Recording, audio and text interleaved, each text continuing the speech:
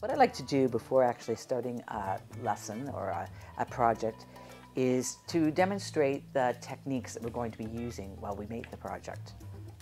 For this one, I'm just going to use an Arylide Yellow Deep, and I'm going to demonstrate different washes.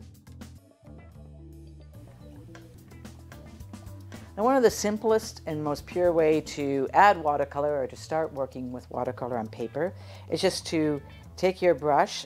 You saw my brush was fairly moist. I always like to have a blotting paper handy so you can test it out. Ooh, look at that lush color. So I'm going to start.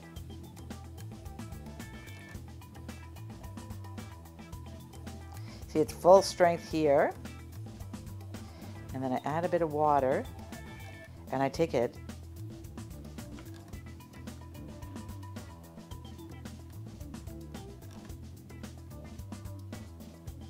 and that's just a very soft, gradual blend from potent color into more of a wash.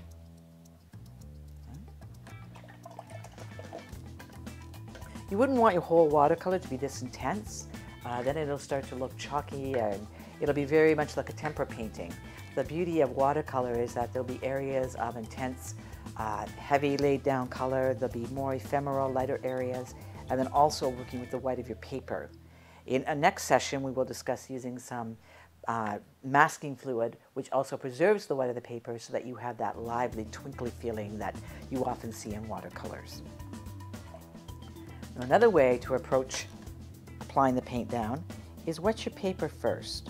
Some people tape their paper down and you wet the whole paper to get the sizing out, similar to the way I did with the brushes.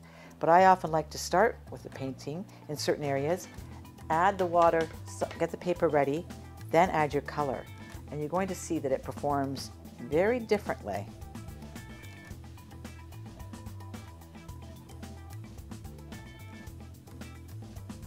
And I'm adding a bit of pressure. You see I'm getting a bit of a light edge in here, and it's much heavier on the sides, so that sort of side loaded the brush.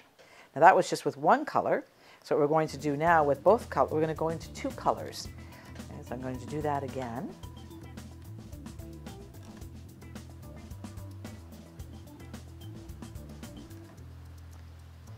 Add a bit more water up here, I mean more paint. Then I'm going to come in the bottom with a different color. And you can see there's less water down here, so it should be, I'm going to go in with a red, with more of a malodorous color, and I'm going to come up. Still pretty wet, so this is like a wet on wet. And see how I can just sort of lightly drag it? And if I want that to be perfectly smooth, like I will take my brush dry. I'm going to take the red, because I know it's still wet, and I'm just going to very lightly touch it. And I've got that blended in. So again, it's about amount of paint, amount of water, and about how much pressure you put on your brush.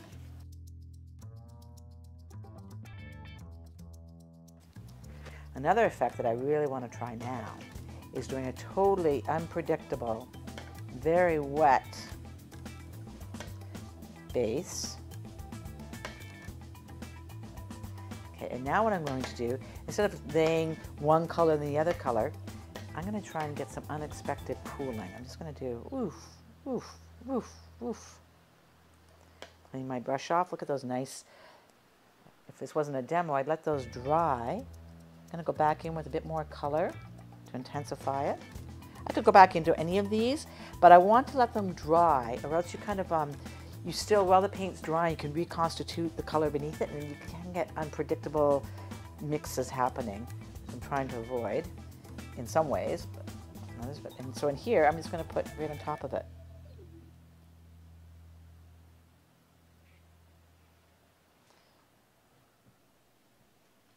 Let's get some of those fun. And even take my paper, play with some of those. More of a marbled effect. And when that dries, what may happen is that you will get that edge. So you can see it even starting to form right here with the red, right along in here. And that's going to pool, but then it's going to dry, and the center is going to be more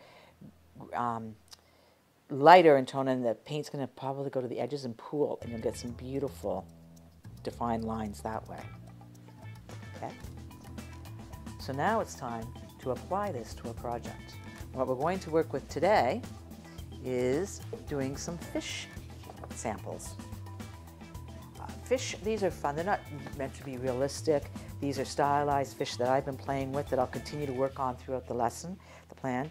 But these fish basically take the techniques I just showed you, and it's a very freeing way to apply them. That's called a fish sampler, shall we?